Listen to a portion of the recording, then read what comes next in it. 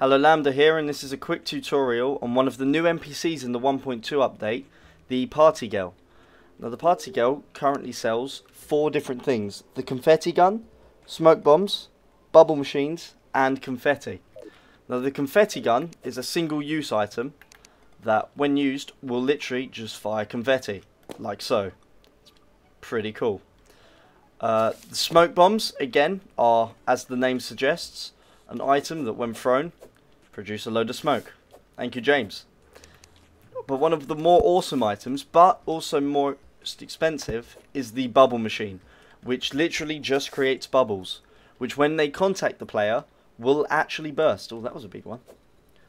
The last item she sells is confetti.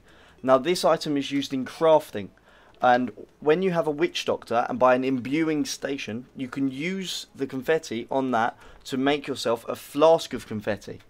And when you take this, for 15 minutes, your melee weapon will fire confetti on use. Yes, that is a melee weapon. Well done, James. Oh. Now, to get the Party Girl, you need to have at least 8 other NPCs, and then she'll have, I believe it's a 2% chance of spawning. But yeah, that's the Party Girl.